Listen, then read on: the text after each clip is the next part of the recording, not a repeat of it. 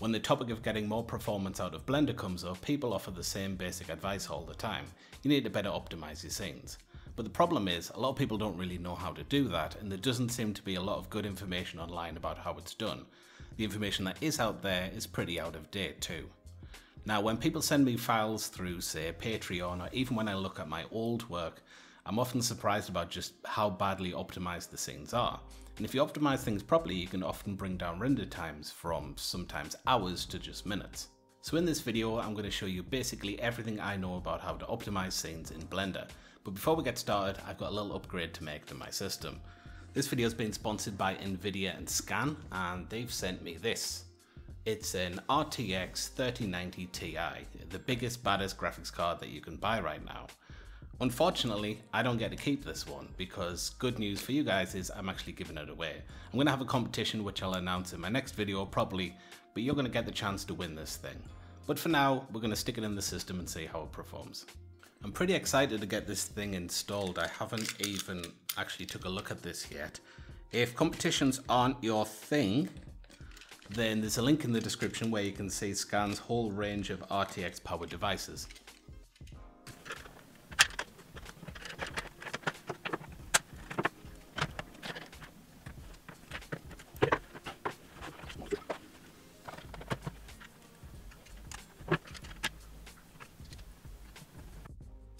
So with all that said, let's jump into Blender and start optimizing some scenes. Now before you can really understand how to optimize a Blender scene, it's really good practice to actually understand the basics of how a path tracing engine works.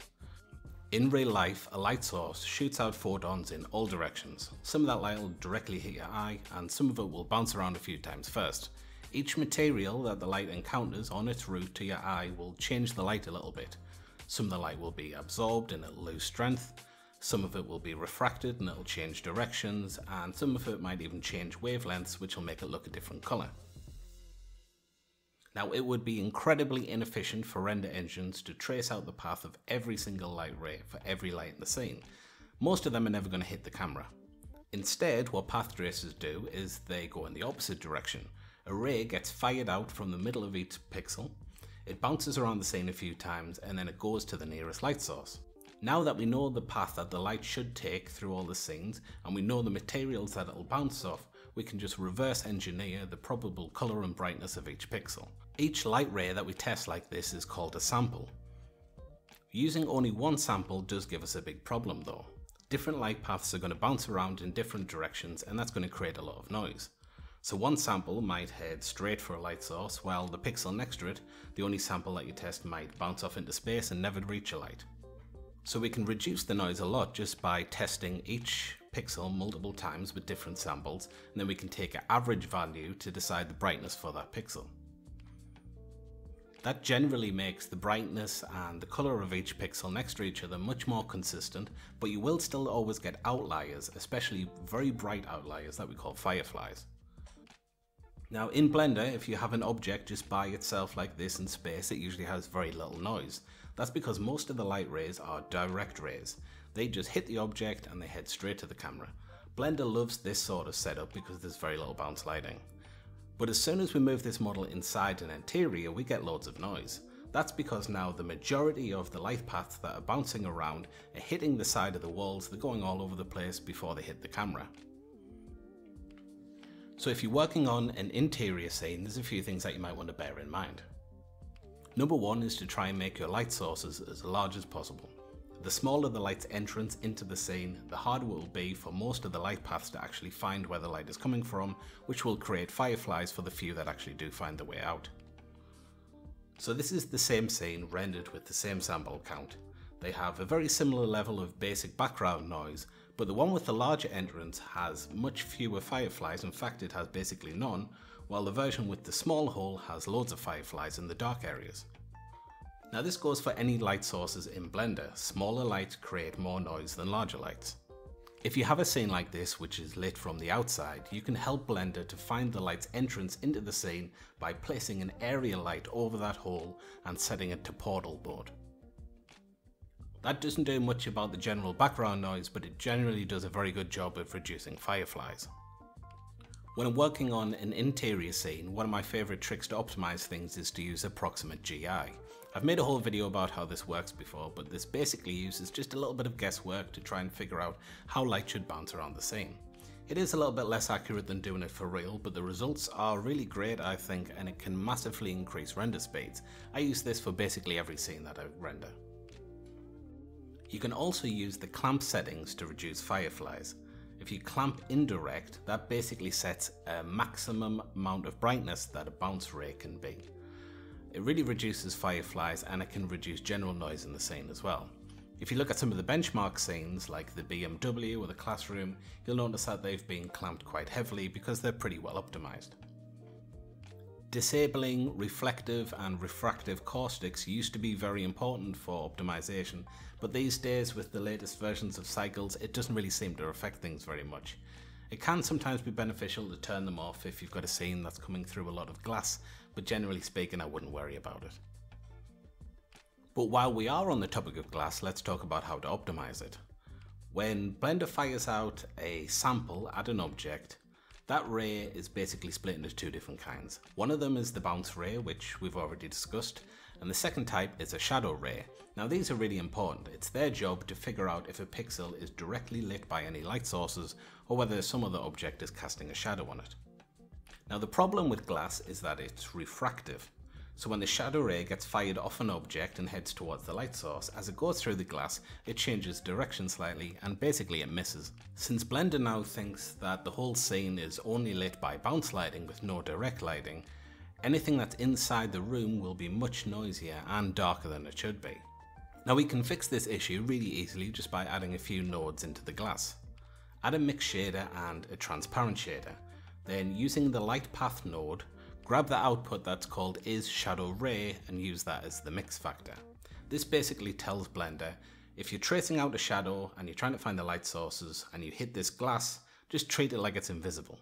Otherwise, just render it like it's regular glass. Now your shadow rays will have no problem finding the light source when they go out the window, and you'll get much less noise and much brighter interiors.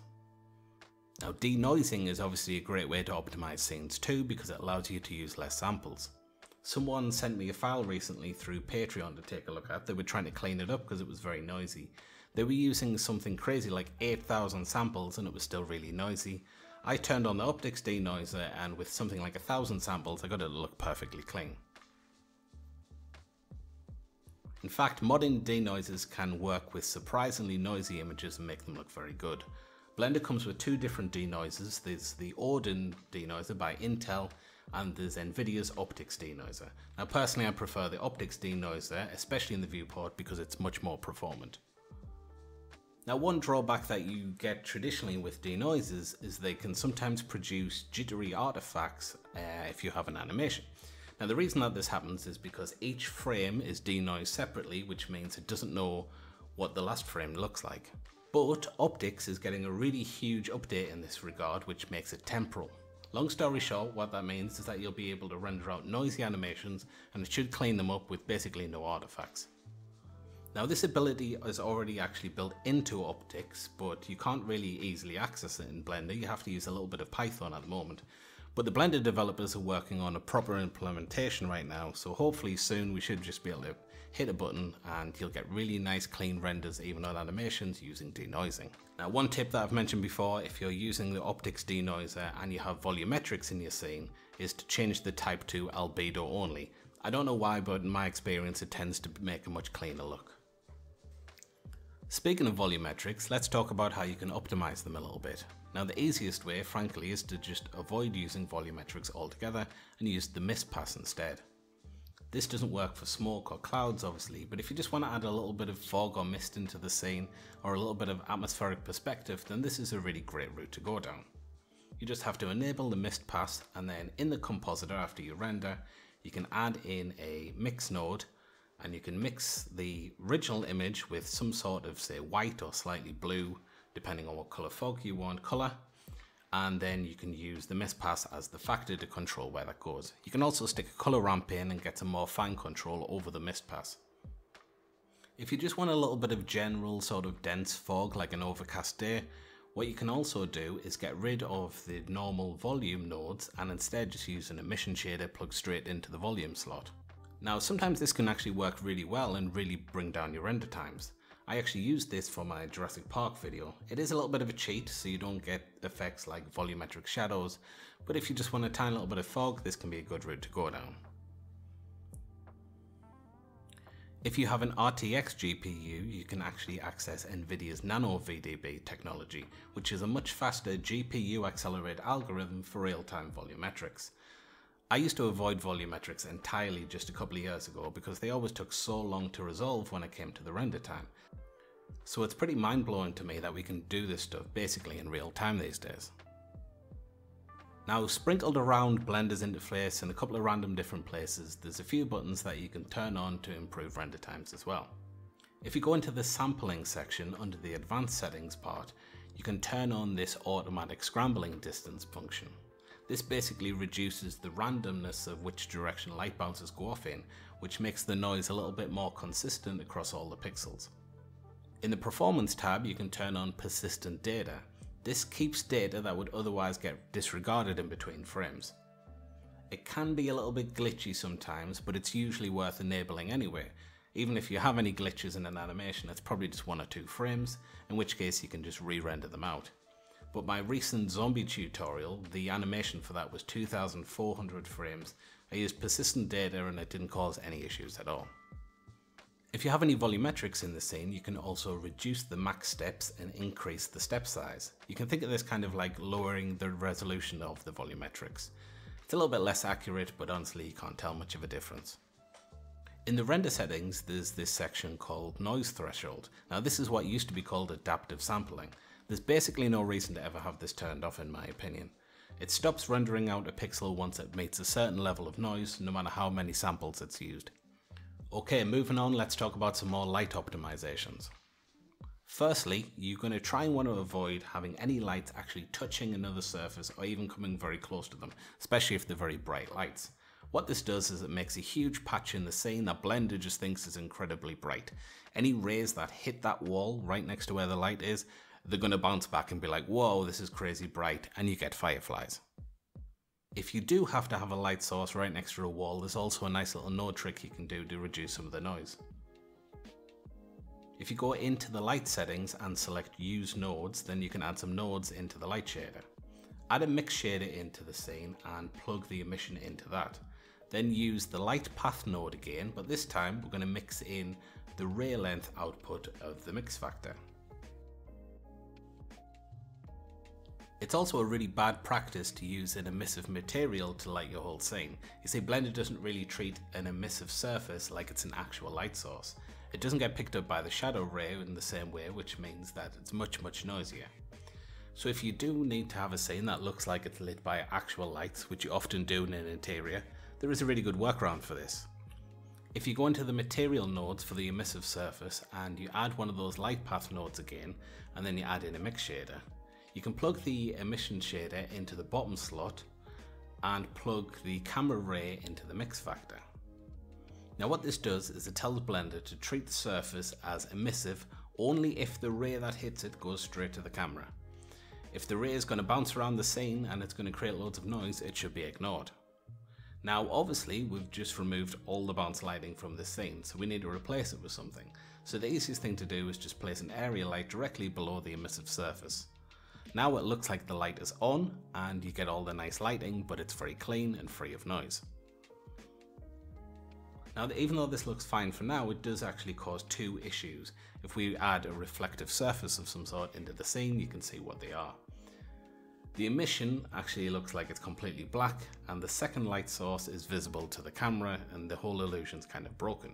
Now we can turn off the reflectivity of the light really easily. We just need to go into the settings and untick multiple importance for the light. But we also need to figure out a way to bring back the reflection of the light in the surface. We can do that quite easily. We just need to add a math node and place it in between the light path node and the mix shader.